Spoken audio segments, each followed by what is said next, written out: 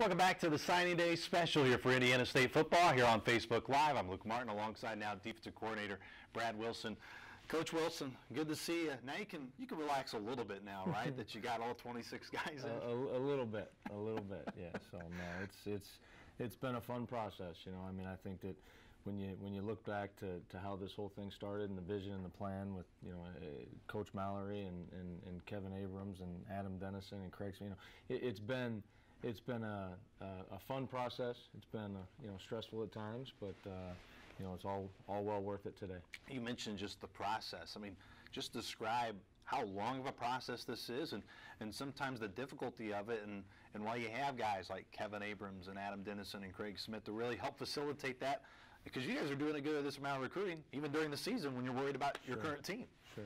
Well, from an organizational standpoint, it's something that behind the scenes a lot of people are just unaware of what actually goes on and the plan that has to be put in place in terms of, from a number standpoint, what you're looking for, what your profile is, academically, athletically, trying to fit a scheme and recruit to a scheme, which I feel like we've done a great job of, and making sure that everybody's on the same page and understands what that process is, and like you said, as you go through it, you're looking for a certain type of individual that fits your profile off the field, that's going to be a great fit here at Indiana State University as a student, and then obviously what we're looking for on the field and to bring in and add to the culture that we're building here. What about this class defensively wise makes you believe you're able to accomplish those things and what you wanted in building that culture?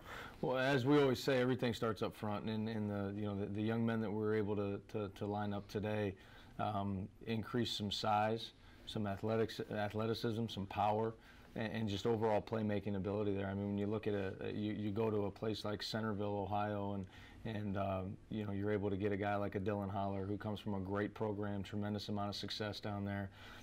Go up to Simeon in Chicago, and Tierra Turner is an unbelievable player that's going to bring some size and athleticism for us inside. And then Philip Zaycock. I mean, the way that whole thing started with us building a relationship with him and the amount of trust that had to be put into that process, and we're excited to get him here.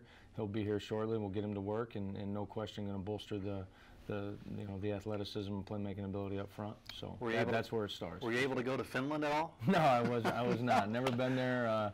So did not have a home visit in Finland. I really thought Coach Abrams would put that in the recruiting budget, but maybe for the next class. You go somewhere international. Didn't work that one out this time. Didn't work out that one this year. Overall, though, as you guys continue to move forward just with this class, you mentioned the strength up front.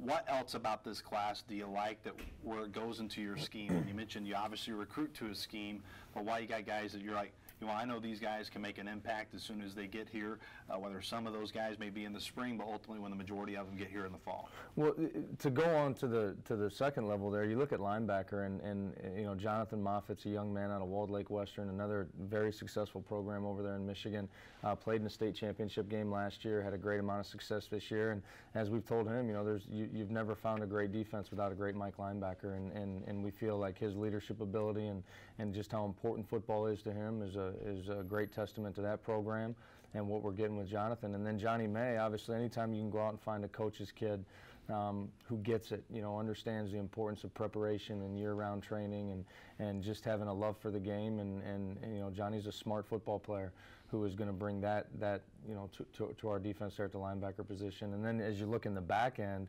the number one thing that we knew we had to increase there was our size, our speed, and our length. And I think we're able to do that with the four young men that are going to come and be a part of it with, Jake Bain from John Burroughs over there in Missouri, and you look at, Dwayne Thompson, another very successful program, with Ron Bellamy over there in West Bloomfield, played for a state championship this year. I mean, that was a big driving force for us to be able to bring him in. And then when you also think about bringing in a guy like a Caleb Newman, who is another big 6'1", 6'2" corner with great length that can run, and is extremely competitive. I think that those were the three things that stood out the most about all three of those guys. and then not only do you find the best high school programs in the Midwest to be able to go find these guys from, but you look at the junior college ranks and a team coming off of a national championship in East Mississippi, and Denzel Bonner coming from there, going to increase our size and athleticism at safety with him. Obviously, is a tremendous leader. We've got a great relationship down there with those guys, and really trust what they've done with him and how they brought him along up to this point. So, but I think that, with all four of those guys, when you look at all the physical attributes and everything that they do on film, then you look at getting to know them as people, and you see the importance of earning a degree. You see the importance of competing every single day, and how much they love football, and that's going to go a long way for us. Brought up with Coach Iklinski too. You guys haven't necessarily even been here for a full year yet, calendar year, but can you sense on the recruiting trail that there's a lot of excitement about this program? And when you bring them on campus, you show them the Barrett Lounge here behind us.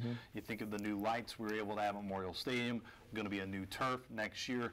There really is, it seems like, a lot of positive energy building about this program being shown tangibly here on campus. But can you sense that when you go out to the recruiting trail that Sycamore football is really building an excitement brand? Absolutely. Anytime that you go into a place and your leader's a guy like Kurt Mallory, who the things that we have a chance to represent here, that gets our foot in the door initially because of the relationships that he's been able to build himself over the years in all these places that we've gone to across the Midwest, down south, out west, whatever it may be.